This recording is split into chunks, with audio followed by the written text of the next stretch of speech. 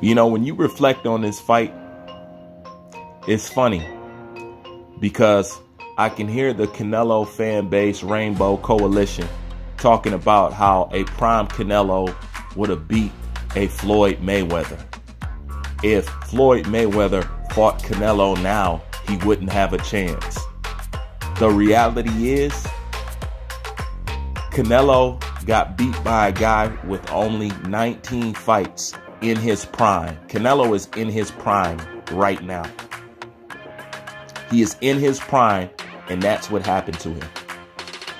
When he picked somebody who did not have the veteran experience that Canelo has, and Canelo has a boatload of high-level fight experience over Demetrius Bivol.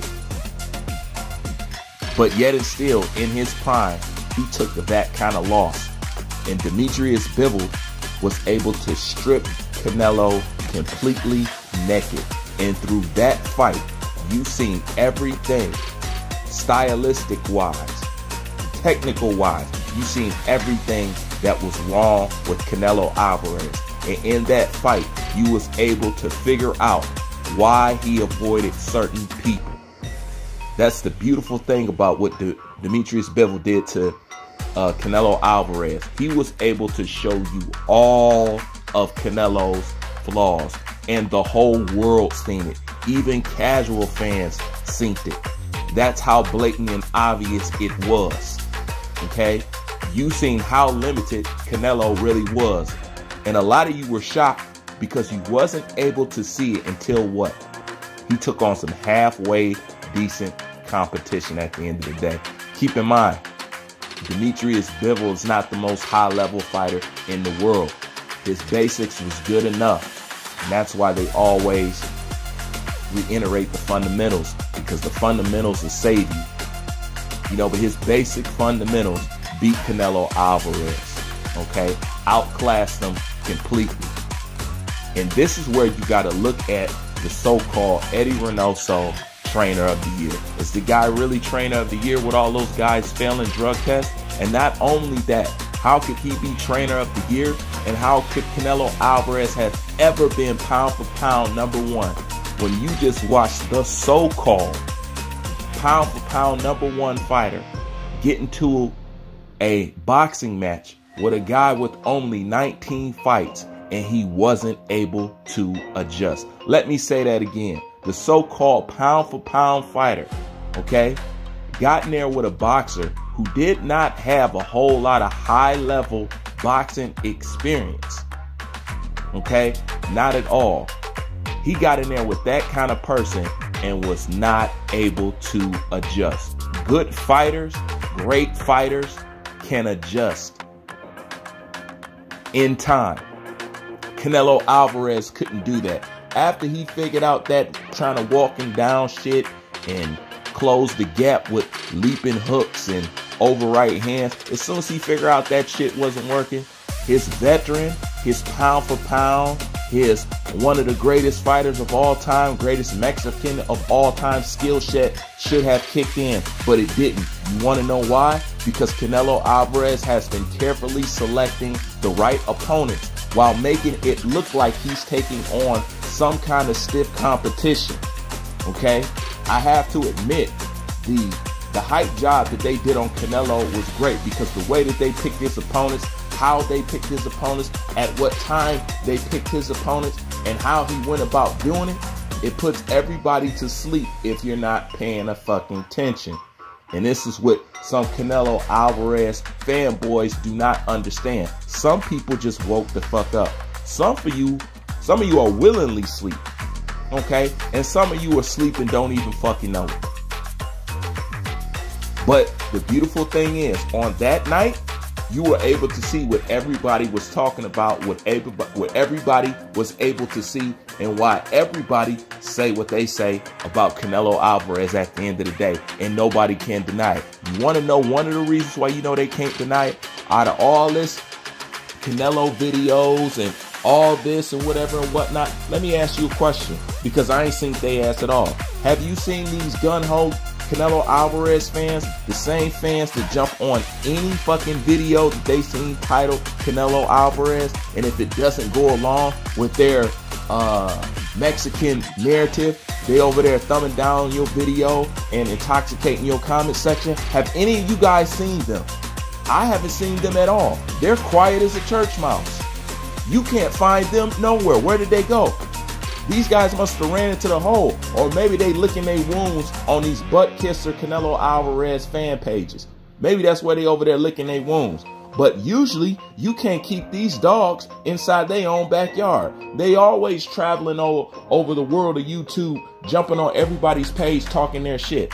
While I was doing videos about Terrence Bud Crawford and Errol Spence, do you know that Canelo Alvarez fans was still showing up in those videos complaining about something that was said about Canelo Alvarez, when the only thing that was said about Canelo Alvarez in those videos, all I literally said was PBC offered Canelo Alvarez a fight for $55 million.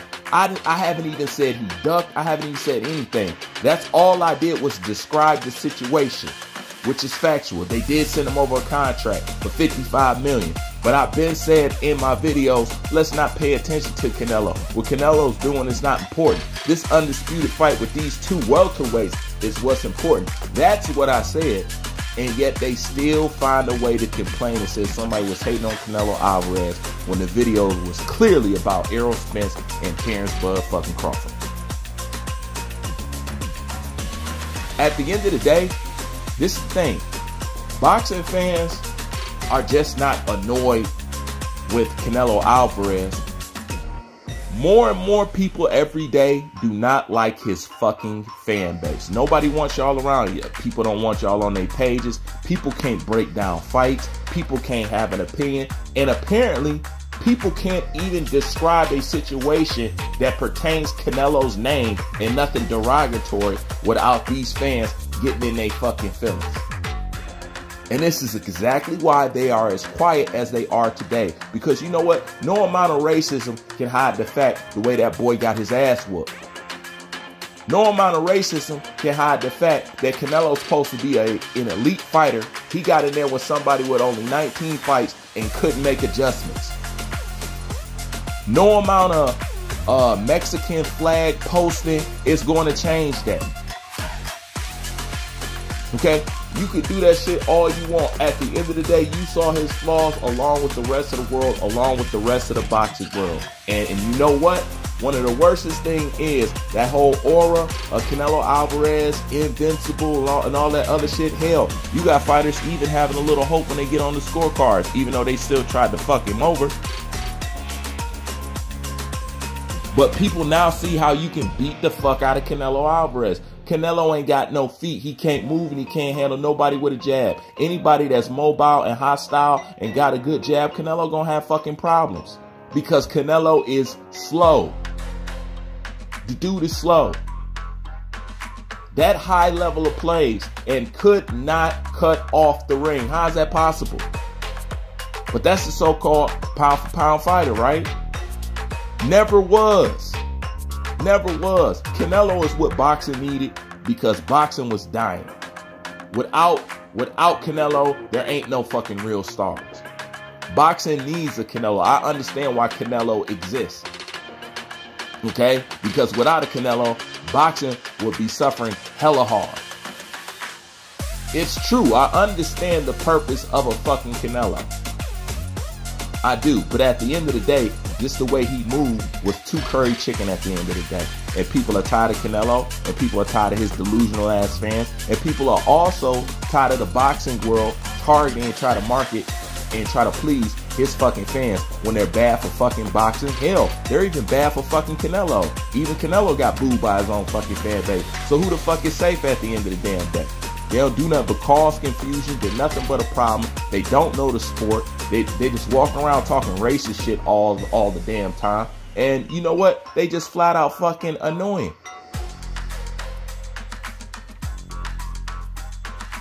Nobody cares about their opinion because their opinion is, majority of the time, is always biased. I almost can never trust an opinion from a Latino boxing fan because it's always fucking biased. It's always pro Canelo. It's always, and they don't even got to be Mexican. I done seen Puerto Ricans take up this position, and that's fucking disgraceful. But I'm gonna digress. Just because we have this Latin connection, that makes you ineligible to have an intelligent boxing conversation with somebody who's a fan of the sport, because you too goddamn tribal to understand opinions and fucking facts. And that's a fact at the end of the day. But the question you have to ask yourself is, how does this so-called elite fighter, and this is why Canelo never can't be no all-time great, or let alone one of the greatest Mexicans of all time. Canelo is not a better fighter than Oscar De La Hoya. Oscar De La Hoya is leagues ahead of Canelo Alvarez, both in skill set and mind. Oscar De La Hoya really fought good people. Oscar De La Hoya wasn't no fucking ducker. Oscar De La Hoya could really fucking scrap. Oscar De La Hoya will fight anybody. That's not Canelo Alvarez. So how you gonna be the king over all this when you ain't even the king in your own fucking backyard? And you can't even get your own damn people to stay loyal to your ass. They loyal to Canelo by default. The second Canelo lose, or the second Canelo can't deliver on something, they see Canelo in his white skin. And he's no longer Mexican. I've noticed that. I've noticed that shit happen to Canelo. The second he can't perform or deliver how his fan base thinks so, all that Mexican shit go out the fucking window. And they just see that red hair and that pale skin. And he a white boy then. When he winning, he all Mexican, he all this, he's our champion, he's this and he's that. You know that by how quick they're easy to drop their so-called fellow Mexican and adopt somebody else who's not even from that culture or heritage. That's how fake they is. But that's all I got for now. I'm out.